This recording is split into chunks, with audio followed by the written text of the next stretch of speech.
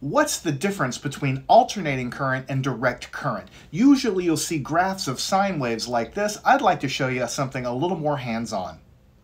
Now you'll have to use your imagination. This is a DC source. So if this were a DC source and if these were electrons in the circuit, then since the source is direct current and never changes, the electric current always goes one direction back through the battery.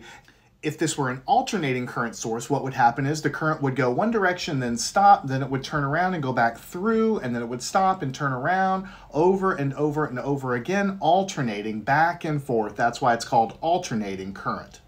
In the United States, the current alternates back and forth 60 times per second. The reason the current is alternating is just due to the way it's generated. We turn generators which are rotating, and the rotational motion alternates the current. Learn anything at mathandscience.com.